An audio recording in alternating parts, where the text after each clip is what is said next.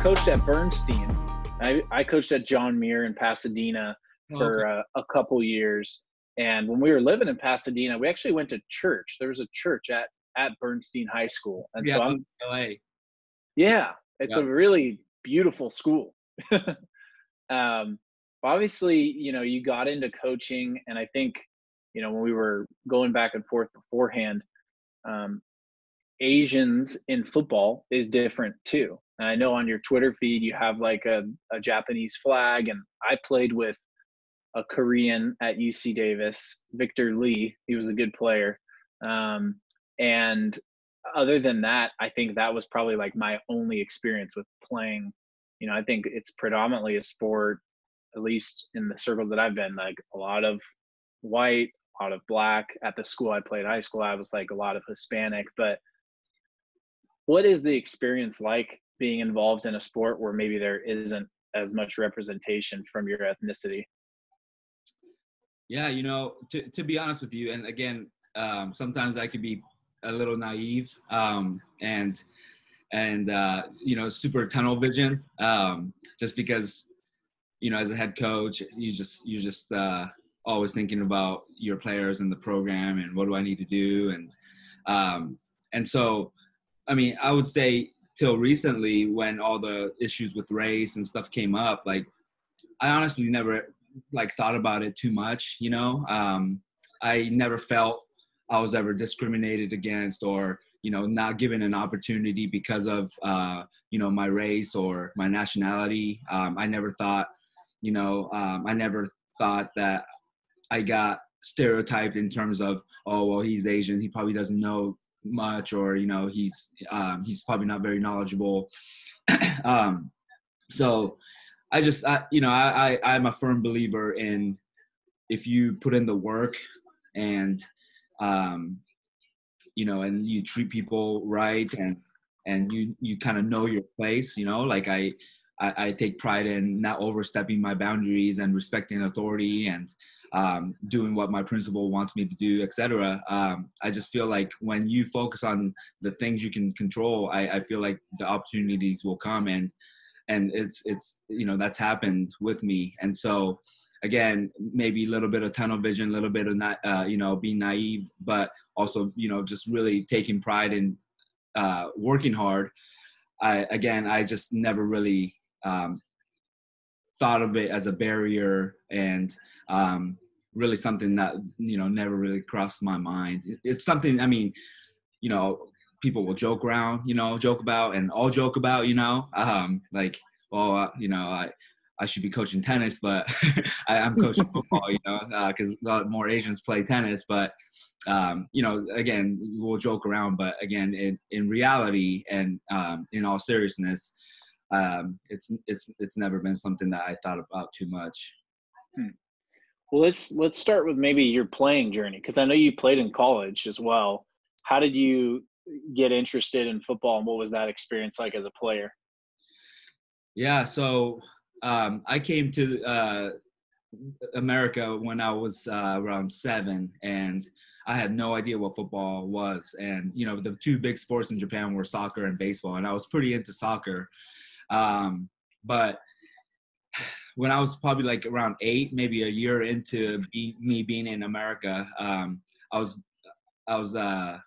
getting babysat by a family friend, and they had a son that played high school football, and I think they were like maybe doing yard work or something, so they needed to just kind of keep me busy. And so they put in his highlight film in the VCR and just had me watch it. And I don't know. They said that when they came back, I was still glued to the TV, and I couldn't speak very well in terms of English, and they said that I just kept saying football, football. And, I don't know. I just kind of fell in love with it right away when I saw that film, and then I started kind of following teams, and I wanted to play right away, but my mom, her being new to the country as well, she didn't know too much about it. So she was like, well, why don't you play soccer, get, acclimated to the, sports world in America, and maybe get used to the aggressiveness of football through soccer. And and then you can maybe play in a year or two. And so I played a year of soccer, and the next following year she let me play, and I was in I think third grade at that point. And I played all the way through high school. In high school, I had a really good head football coach, Jim Shapiro, who kind of became a father figure in my life because I didn't have a father. You know, my dad stayed in Japan after the divorce, and my mom and I just came here. And then again, just my love for the sports grew, and the fact that I had great, you know, I met great, role models through the game. It just made me fall in love with it more. And then I got an opportunity to play at an NAIA school in Chicago, Trinity University. And, most of my school was going to get paid for. And so I jumped on it, and I wanted to keep playing. And then again, I met Coach Andy Lambert, my head coach at Trinity, who again, just, taught me more about life through football and taught me how to be a good man through football. And so it was pretty clear that that's what I wanted to do, whether it was just being a teacher or, maybe coaching, that I wanted to do the same thing for my career. So, it was a great experience.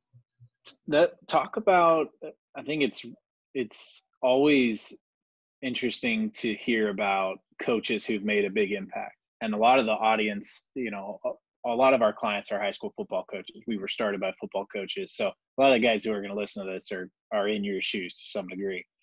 What made Coach Shapiro and Coach Lambert humans, men, that you were drawn to? Just that they didn't just teach about, football. And Coach Shapiro just, a guy that was always positive, that always, showed that he cared about me off the field, and we would, I went to a Christian school. It was a private school, and, he would hold Bible studies for, for the players, and the things that he would teach us through that. I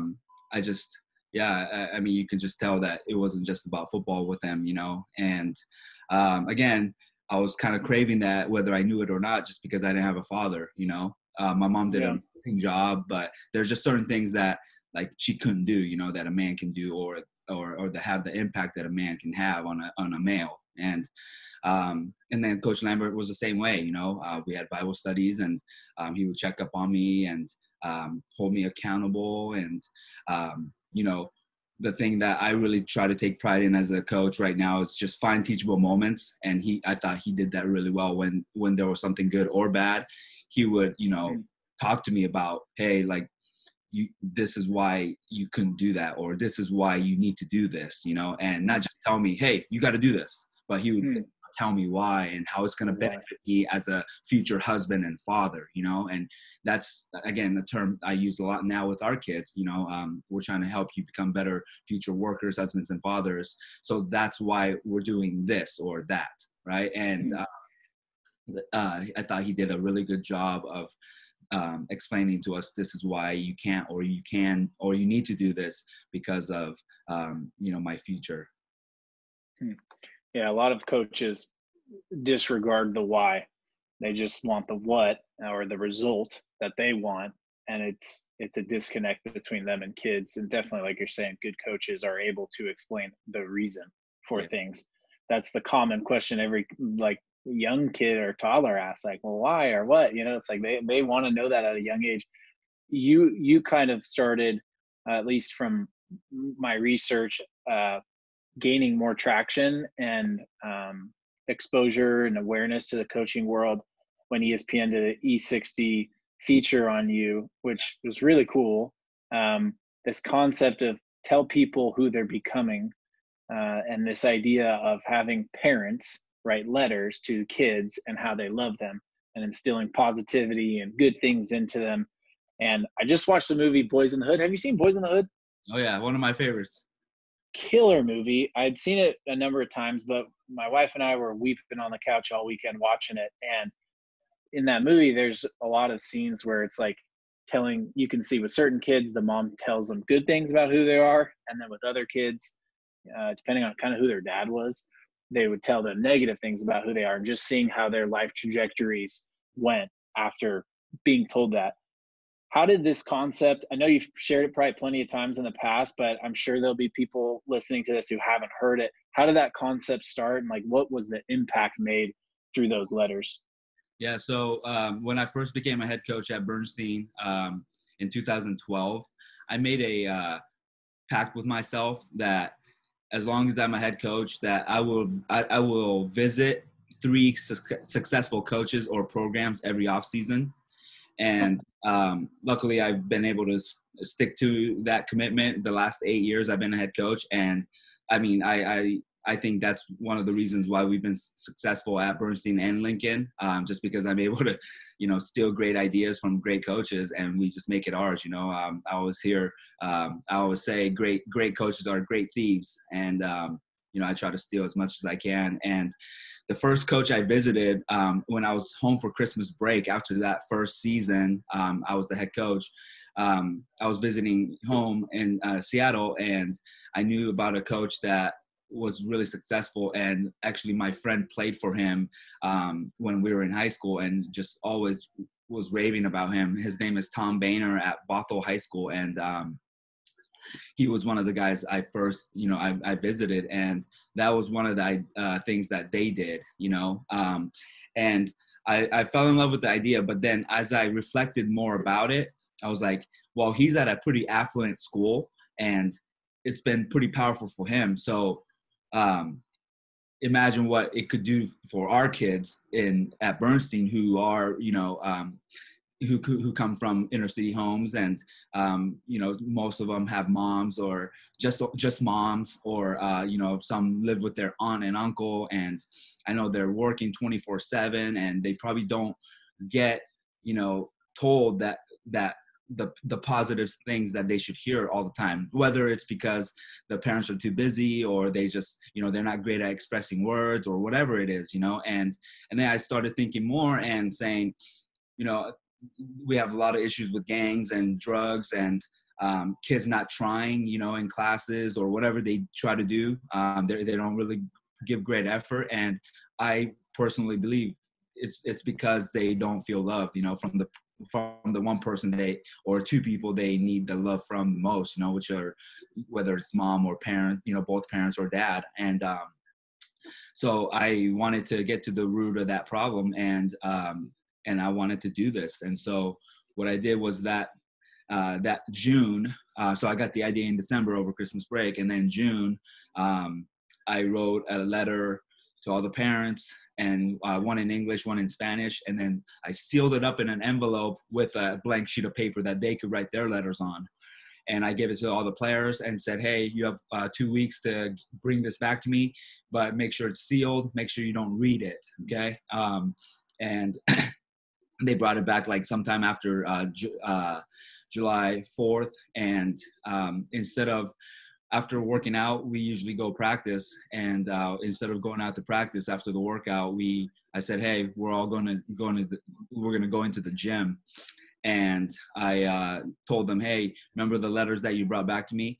Well, these are love letters from your parents, and for the next 20 minutes, you're going to find a place in the gym by yourself and read these to yourself. And handed it back out. And I mean, 5 minutes in, kids were sobbing and crying and, sniffling. And I was just kind of walking around, and just, it was crazy to see the reaction. And then afterwards I brought them back together, and I just told them, hey, like, you have no excuse from now on. Like, even if it's just one person, you are loved and you are cared for. So like, this has to give you the inspiration to keep going and to make something out of your life, and we also reiterated that you have a family here, in amongst the football program, and we're here for you, the coaches and the teammates. And so again, you really have no excuse to not to do well with your life, and so, yeah. And then I kind of open mic'd it. And the kids want to share what's on their heart or what they feel about the letter, come up and share. And a bunch of kids came up and said, like one kid was like, I didn't know my dad loved me until this letter, and yeah, just a bunch of powerful stuff. And we really came together, and yeah, we had and I'm not saying that's the only reason why, but I think this was one of the reasons why we were able to, have a really successful season that year.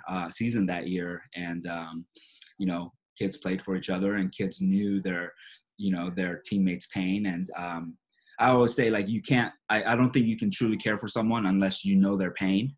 And this allowed them to share each other's pain. And so now it's like, hey man, John, I know what Johnny's going through or has gone through. Now, I got to take care of him. It's kind of like that empathy mentality. And yeah, it was a really close team that year. And back to school night, that fall, when parents would come, they would come thank me, said thank you for that experience, because it brought me closer to my son. And yeah, so just a lot of positives came out of it, but most importantly, bringing the families closer together and giving more confidence to the boys. That was awesome.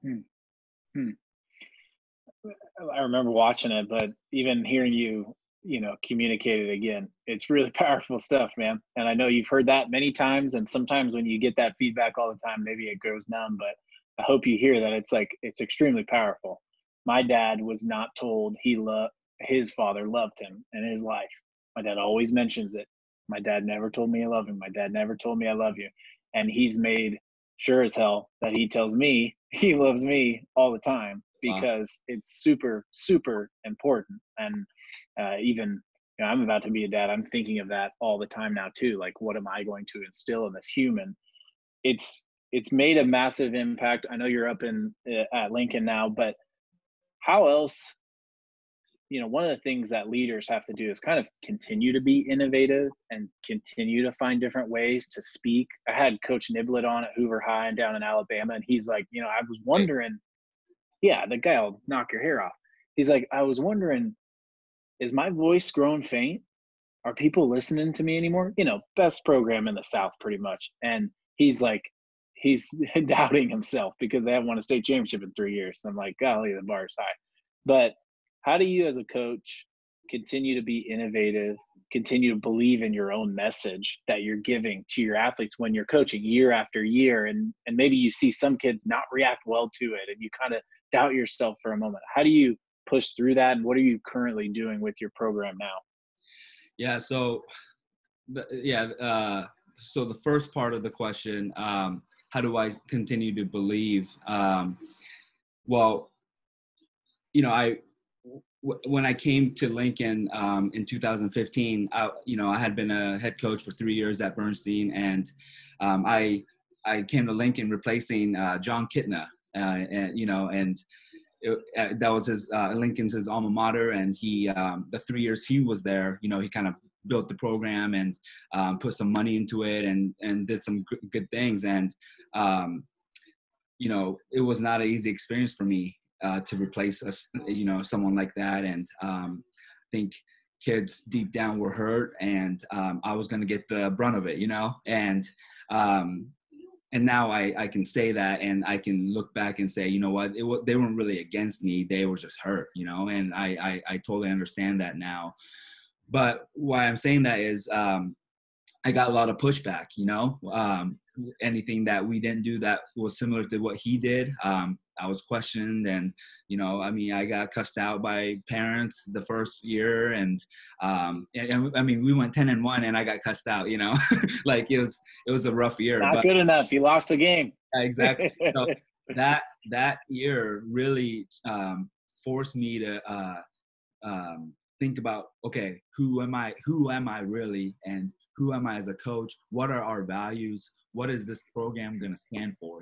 Because I had some of that stuff at Bernstein, but I feel like it was just, I would grab whatever sounded cool, not something that I truly believed in because it was who I am. And that year, after that first season, I almost stepped down because I had such a tough time, but through counsel and through some mentors talking to me, I decided to stick it out. But I knew I needed to think about those things. And so at the same time, I had read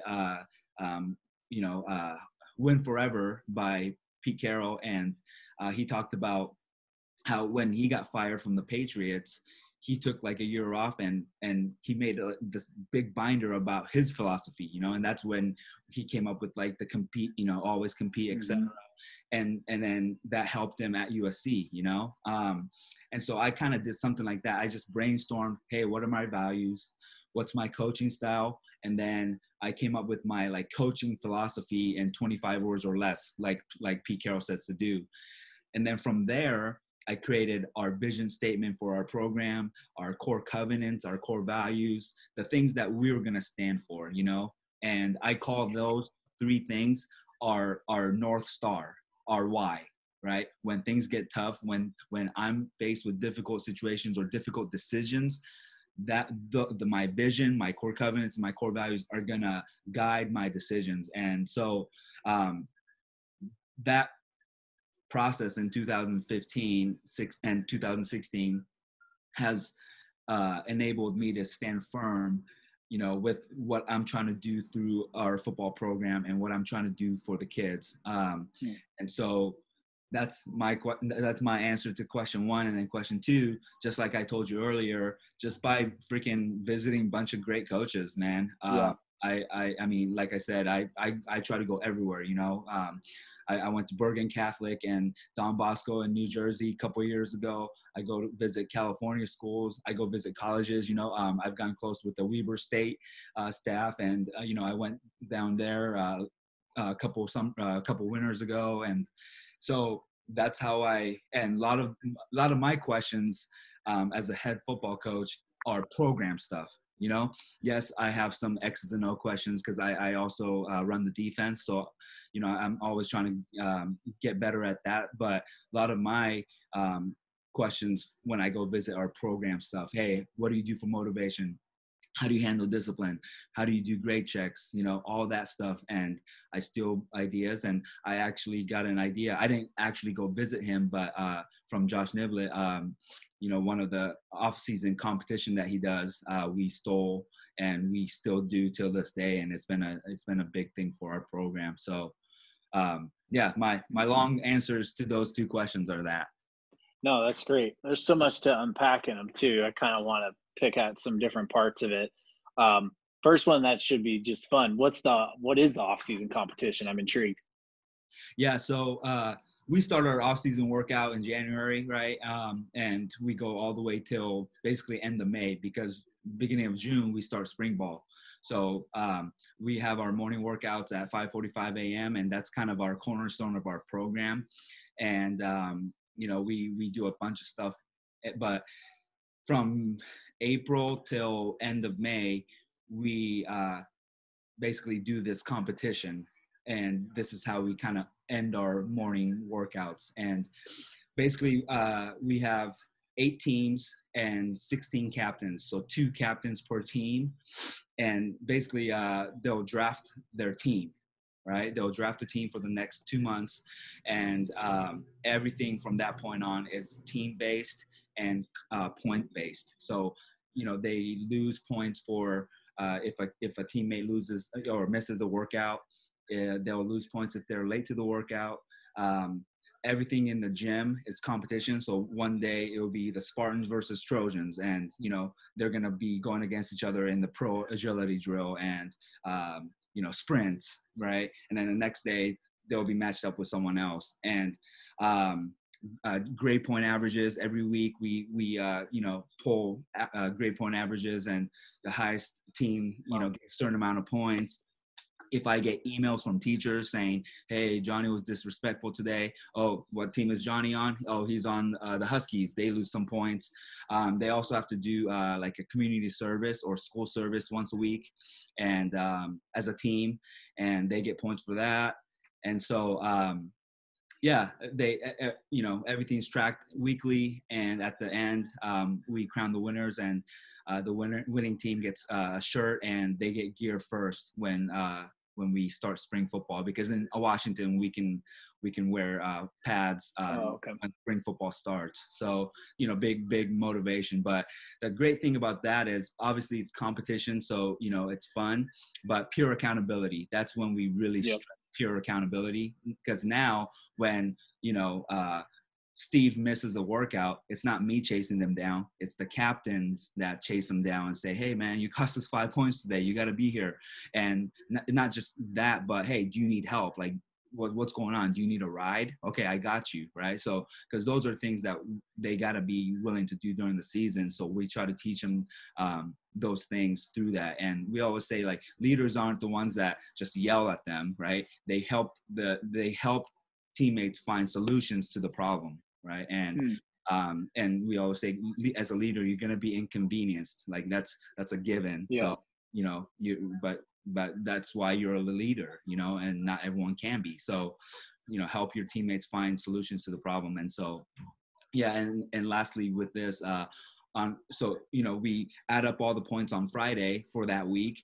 And then on Monday, we start a new week, but the team gets to, I give them a sheet of what cost them points and what gained points for them the prior week, and they have to meet as a team and figure out solutions to the problems going forward for that week. And so again, just we teach them a lot of good pure accountability and problem solving skills during this competition. And so we started in LA and we brought it to Lincoln, and as long as I'm a head coach, I feel like we may tweak some stuff, but we're always going to do this. We have a company made up of almost all former college athletes. So it's really unique in that when we give an analogy, even like I can use a spread offense analogy somehow, in my sales meeting. But one of the things that like football teaches, and for me, it taught so many good life lessons, and that peer accountability one is just like really standing out to me, because potentially in the workplace too, like you don't see that as much sometimes. It's very much individualistic and like hit your goal. Like, yeah. And that's a thing in football, right? Like complete your assignment, do your 1/11th, and then it'll be a good play, right? But intersecting and there's a greater level of camaraderie and trust and like you said, kind of like putting the cards on the table.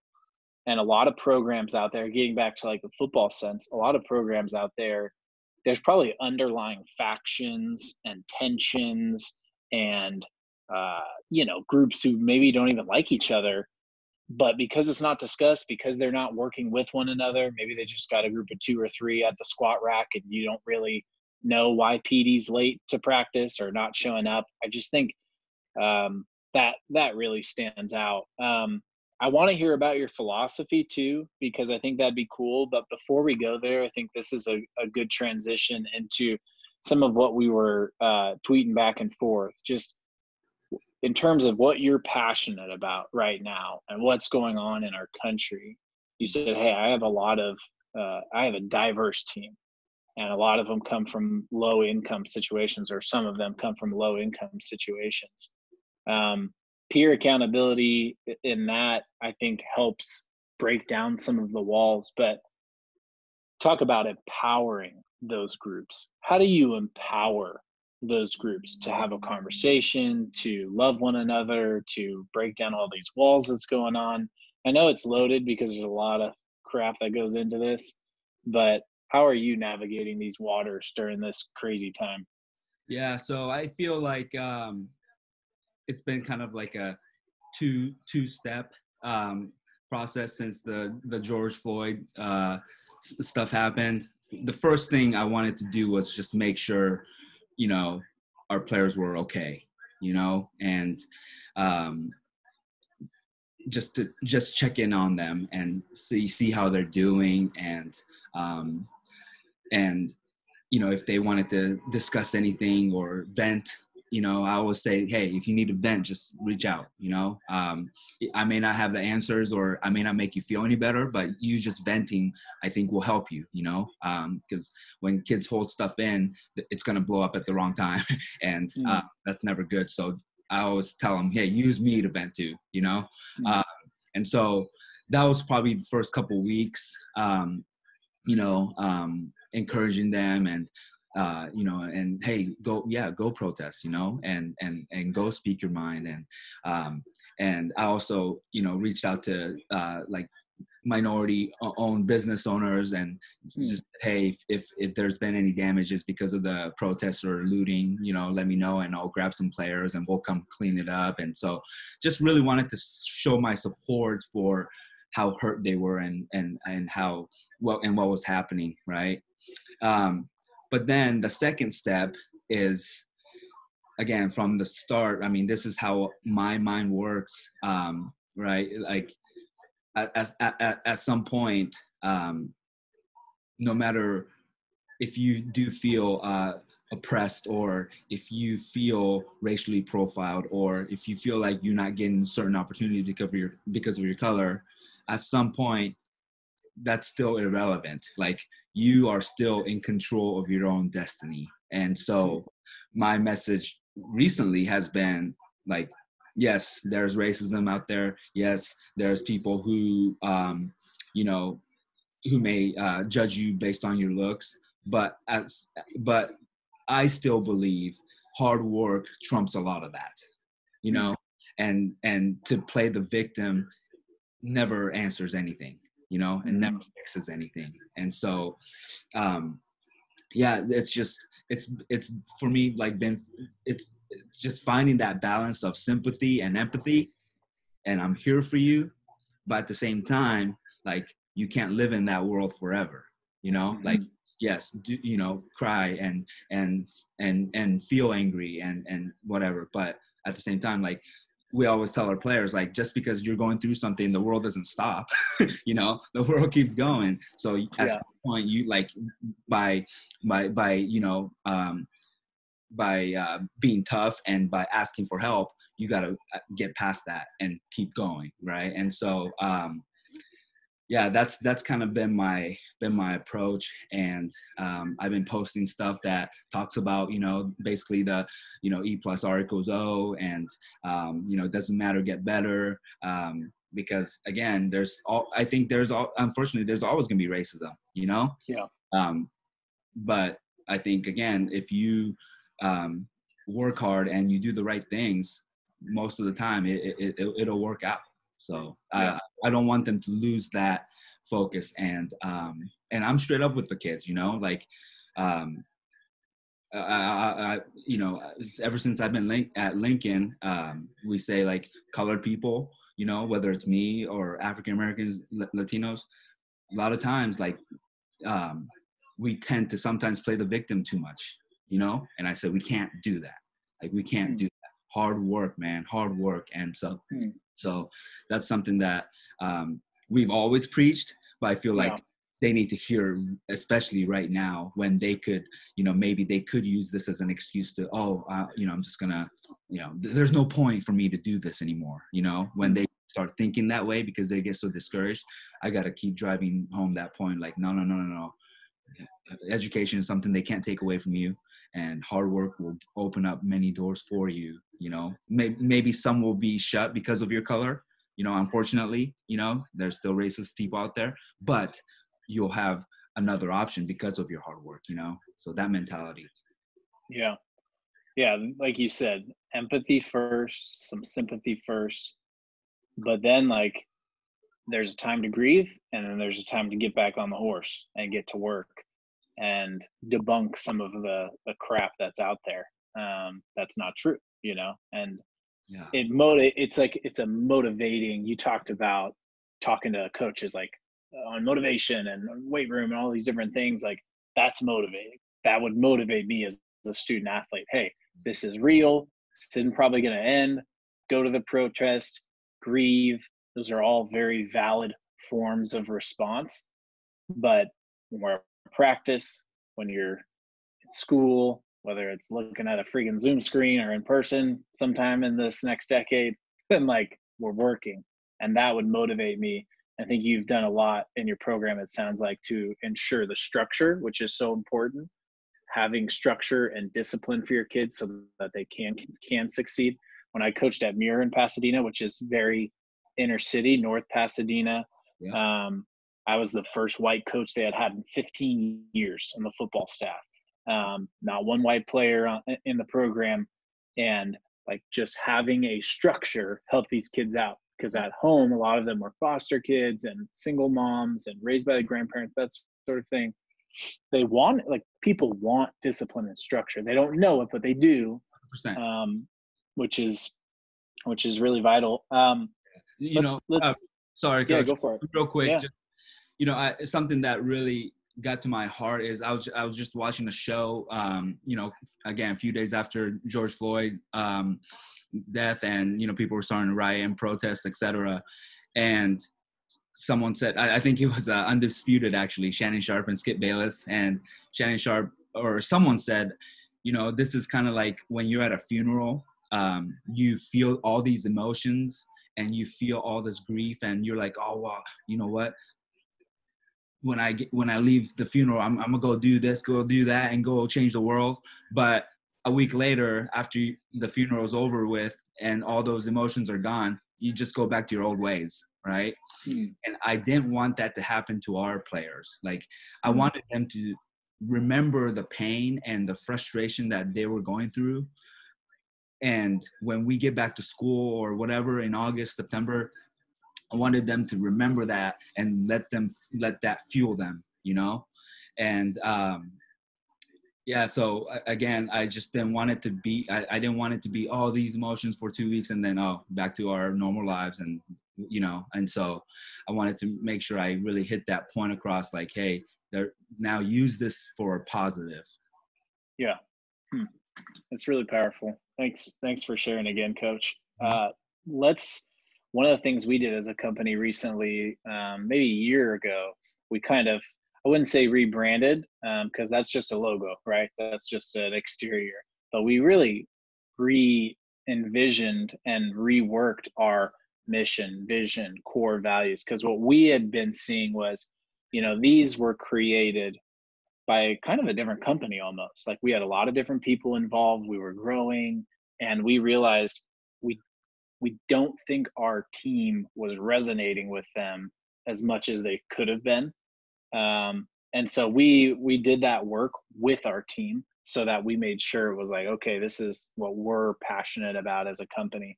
When you go back and look at that process for you that you did a handful of years ago, you talked about Pete Carroll being, inspirational and helping you figure that out.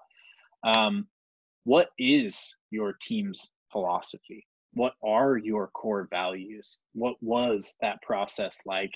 Obviously, you don't have to share them verbatim, but whenever I ask coaches this, I think it gets at things you really care about. And like you said, it's a guide for you in your program, which I think would be great for others to benefit from.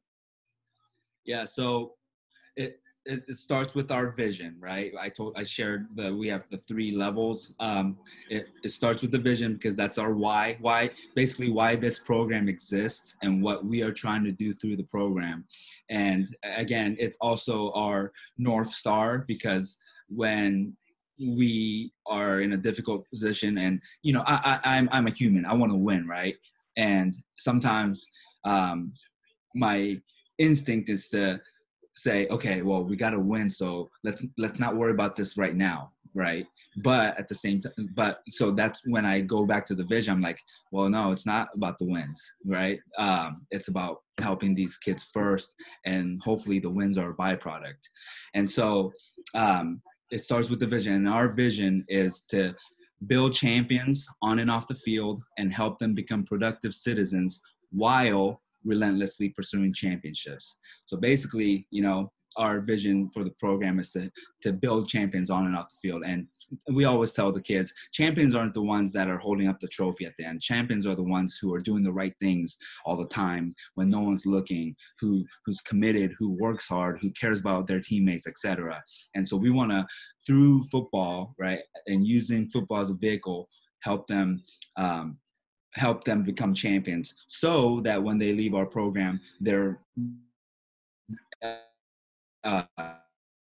productive citizens, right? Part of our vision is but while relentlessly pursuing championships. So football is still important to us. Like we're gonna train year round, and we're gonna teach you good X's and O's, and we're gonna work hard, right? But first and foremost, it's to help them become champions. Then second, we have our core covenants, and covenant means, promise or an agreement amongst each other. And this is basically these 4 things of what we're gonna do once we join the program, and it's gonna help us fulfill the vision. And number 1 is love.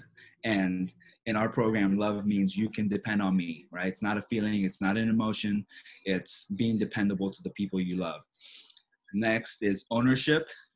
And we define ownership as it's my life, so it's my responsibility, right? We always tell the kids, don't ask someone to do something for you that you can do yourself, right? Like own what you need to do, own your life, right? There's no reason why I should know your GPA better than you know it, right? Like you got to own your academics, you got to own these things. And so that's number 2. And then accountability is number 3. It's hold myself and my teammates to high standards. And we always tell them, before you hold someone accountable, you got to hold yourself accountable, right? You can't tell someone to be on time and then you're late yourself. And then number 4 is discipline. The future, what I want in the future is more important than how I feel now. And, an example I always give to the kids is, hey, when that alarm clock goes off at 5 a.m., how you feel that at that moment is, I want to go back to bed, I'm tired. But because in the future, you want to be a great football player and you want to go to college, whatever, you ignore how you feel and you get up. And that's really discipline, right? Like you ignore how you feel at the moment because you want something later, right? And so those are our 4 core covenants. And again, those are agreements that we coaches and players make amongst each other so we can get to that vision. And then the third one is our non-negotiable, our core values. And basically, we always tell our kids, don't think of it as rules, but it's a map. And if you follow this map, you'll have a good chance of being successful. And it's non-negotiable. So if you don't fulfill these things, you will be held accountable, right? We can't say it's non-negotiable and then, oh, it's all right, we'll let it slide. And so number 1, always protect the team. I feel like that covers pretty much everything, right? I always tell them, once you start your own family, your choices affect other people. And so again, like everything you do, you got to protect the team. Number 2, respect everyone, especially women. Number 3, be on time, or be honest, I'm sorry. Number 4, be on time. And then number 5, no drugs or alcohol. And so, and again, those 5 non-negotiables hopefully will guide you to be a champion and productive citizen. And so we're gonna hold you accountable for breaking these things, right? And we always say we're not punishing you, we're changing your behavior. And when kids hear that, they're like, okay, I'm not getting punished. They're like, coach is making me do these bear crawls for being late because because when I get a job, I can't be late. So I got to change my behavior. Right. And so getting back to the why of everything, before, like when I was young and dumb, I would just yell at the kid, but now being a little bit wiser and more experienced, I yell at the kid, but I tell them, hey, this is why I'm yelling at you. Right. And then after they do their bear crawls or whatever, I hug them up and say, hey, go join your team.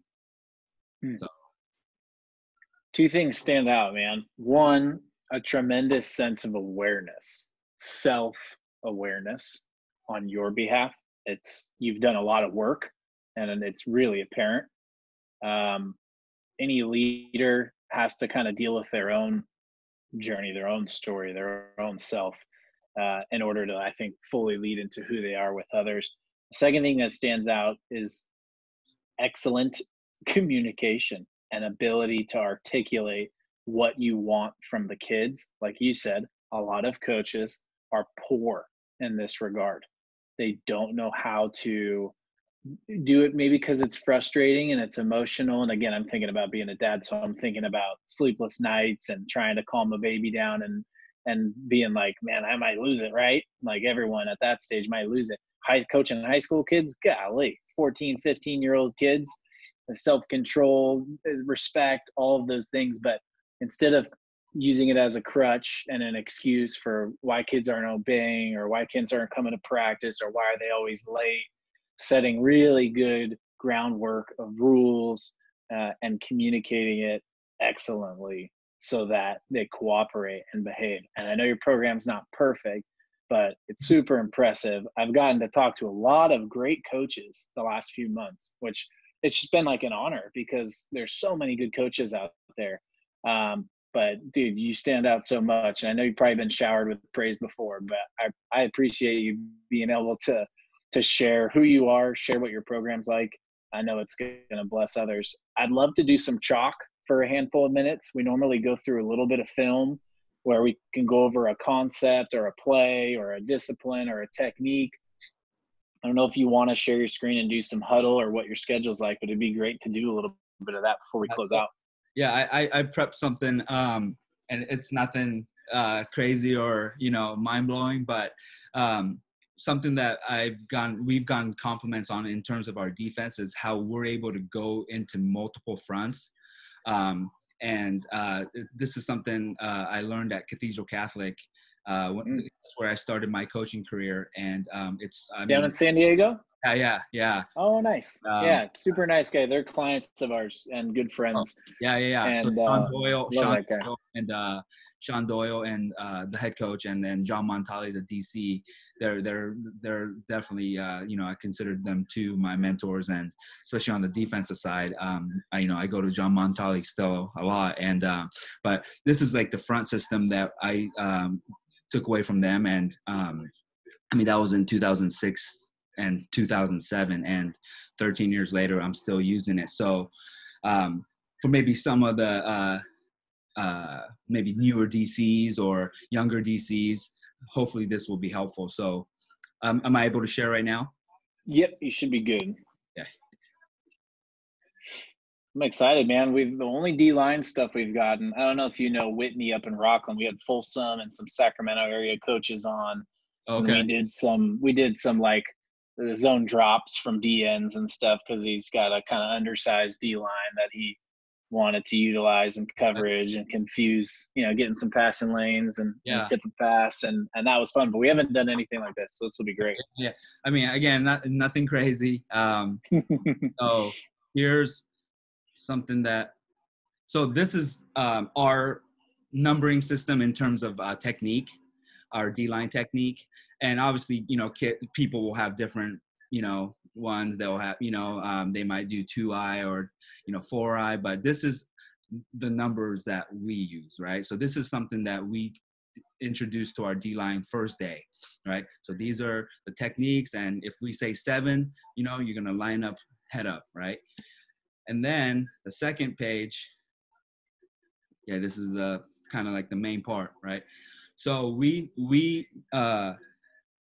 always start with our odd front, which is our 55, okay? So the first number represents where the strong end will line up. So right now it's strong left because of the tight end, and the technique he uses.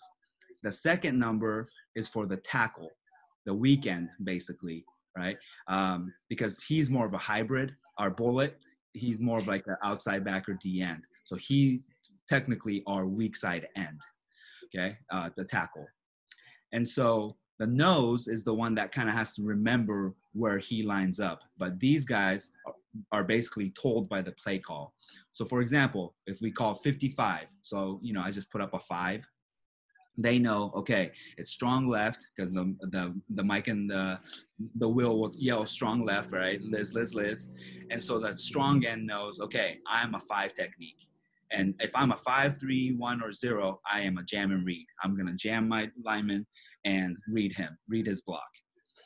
And then the second number is also a 5. So the tackle thinks to himself, okay, I'm the weak end and I am a 5. So the nose knows, okay, in 55, I am a true nose. Because if I hear double numbers, I am always a nose, right? And then the bullet is now the outside backer, right? So if we want to like drop 8 or something, we're predominantly a 4-down lineman, but if we want to drop 8 because it's a pass situation, I might call 55.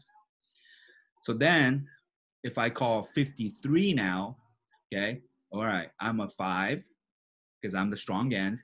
And then now the weak end knows, okay, I'm a 3. So the nose always knows I'm always the opposite of the tackle if it's not a double number. So if he's a 3, I'm a 1. So now we get into our under front. And then if they ever hear a 4, then that they're not a jam and read, they're a crash technique. So now let me show you the different fronts we go in. So obviously, again, first one, 55. That's basically our 3-4 odd front, right? 5-5. We want to go to under front because we want to maybe protect this Leo, right? Okay, it's 5-3. And so now the bullet knows, okay, since there's no more end, I have to come down and I'm the new D end. Okay. If I want to go into a over front, 51. And so again, the nose knows, okay, he's a 1, now I'm a 3. Again, bullet knows, okay, there's no D end, so I'm going to be the new D end. And then if we want to like slant, we'll call 54. So remember 5. And remember the 4 is a crash technique. So now he's going to it's going to start as a 55, but then during cadence, he's going to go head up and then crash, and the nose knows, okay, I'm slant away. So that's, and then lastly, 45 is now the strong end is the 4, right? And he's going to crash, and then now he's the 5. So, so Brock, so let's see if you're a good student here, okay? If I call 33, right? 33, where's our strong end be? Your strong end. If I call 33. Well, I know you're going to have a nose. I followed that Yep. much. Yep. I know you're going to have a true nose. I guess since I haven't heard a 3 to start, that first number is the end, yes? Yep. So the strong end, yep. Okay. So what technique will he be? Is he not in a 3? I guess I'm assuming. Yeah. Yeah. Oh, okay. Okay. Remember good. the first number. Dude, the first number That's is. what I thought. I thought it was a trick question. I'm like, is this a trick question? And then the weekend will be where? 3. Yep. So that's our bear front. Okay. 30. I love the bear. Now you're talking my language. I love the bear. I'm a D-line guy. Okay. Yep. So so now he's going to be a 3 and he's going to be a 3. And now we're in that bear front. And then last one that we use a lot is 71. So now, if they're getting us on sweeps or something, now he's going to be a 7 and then 1. So as you can see, we can go into multiple fronts just with this numbering system. And, really it's these two guys that have to do the thinking, but really it's already told to, the nose is the one that has to kind of think, right? But for the end and the tackle, they're told, basically where to line up. And again, the nose knows, okay, I'm always the opposite of where the tackle is. If he's a 1, I'm a 3. If I hear double number, I'm a true nose. And so, when we brought this to Lincoln, the D-line coach that stayed on with us was like, Coach, I'm wherever I go, I'm going to use this numbering system. So easy. Yeah. Again, very simple. It's nothing crazy or innovative, but I think it tailors to the high school kids really well because, again, they just hear the number and they know exactly what front to go into. What we see a lot of is that on the offensive side of the ball, right? We see a ton of, when I was coaching at Concord High, kids got the wristband and they're literally like red 2 is like zone block right. Like, it literally tells you your steps even. You don't even get the play on there, which simplifies it for a kid to play faster. And there's probably pros and cons to it, but I think it was largely beneficial for our kids. Defensively, sometimes you don't always have that. Sometimes defenses can feel really complex, even coverage stuff. And so to allow a defense to also play fast and to also be able to, you want them to, in a sense, not think as much and be able to react and play instinctively because it's ingrained in them already. So that's good to share, man. Any other follow-up just that you wanted to share about that? No, like I said, that's what I had prepared for you guys, because Cool. I've been getting a lot of compliments or inquiries about like, hey, how are you guys able to go into so many different fronts? And so this is the kind of like the first time I've shared our numbering system. But again, I got it from Cathedral Catholic, and it's worked well for us. Yeah, that's another takeaway I'm going to have from this. 3 successful programs every off season, doing a deep dive with them. Like you said, all great coaches are thieves. That's totally true. Yep. It's the prideful ones who won't sit down and listen and learn, because that's where the best ideas are shared and whatnot. And I know that when you're going to those schools, I'm sure they're getting a ton out of what you do too. That's the beauty of sometimes in the off season, laying the competition aside and getting to get to know other coaches in and around your area, or like you said, around the country, which is cool to see. Yeah, I like clinics, and clinics is something that we like to do as a staff. It's a good bonding moment, and it ensures that, hey, like each position coach is learning something, right? But for me personally, to grow, I gotta go visit them personally, because in clinic it's so shallow, and you don't get to ask too many questions because there's a time limit. Yeah. But most of the coaches I go visit individually, I mean, I'm spending 2 days there. I'll get a hotel and I'll watch them teach a class, and then I'll watch them go through a football class or whatever, and then they always make time for me to just do 3-hour Q&A session, and so it's a lot more personal, and I get to ask as many questions as I want. And so yeah, I've really enjoyed the 3 visits every off season, and it's helped our program tremendously. Well, thanks so much for joining us today. I know it's been impactful for me. I know it's going to impact other people. Keep up the good work that you're doing. You're doing a ton of good work there, and you have throughout your career. So appreciate you, Coach, and we'll talk to you again. All right. Thank you.